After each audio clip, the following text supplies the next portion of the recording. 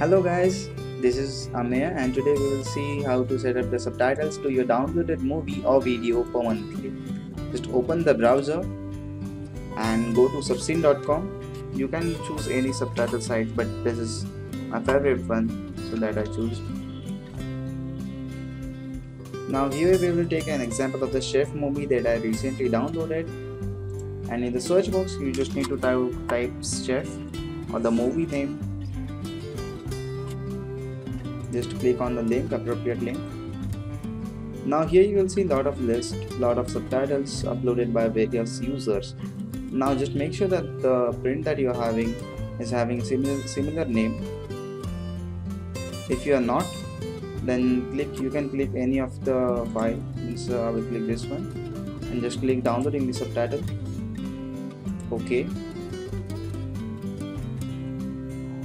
Now open the downloaded folder in your computer. Just right click and extract the files. Just move this file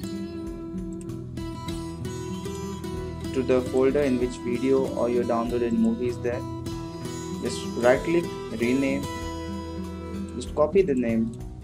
Right click, rename. Just paste it. Now we will see whether it's working or not. Don't count. I'm not cooking sweetbreads. Listen to me.